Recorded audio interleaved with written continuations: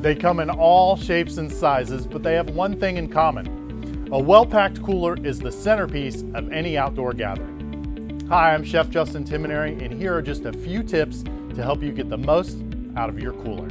Just like your home refrigerator, a full cooler will maintain cold temperatures longer than one that is partially full. Pack your cooler in reverse order so that the first thing you pack is the last thing you'll need. That way, you're not rummaging around for things with the lid open. Remember, every time you open your cooler, you are letting cold air out.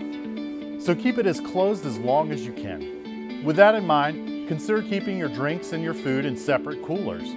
While the drink cooler can be easily accessible, the food cooler can be kept shut and out of direct sunlight until you're ready to eat.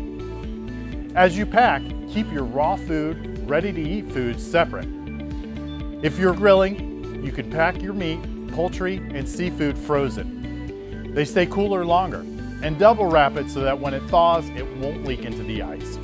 And once you break out the food, don't let it sit out for more than 2 hours.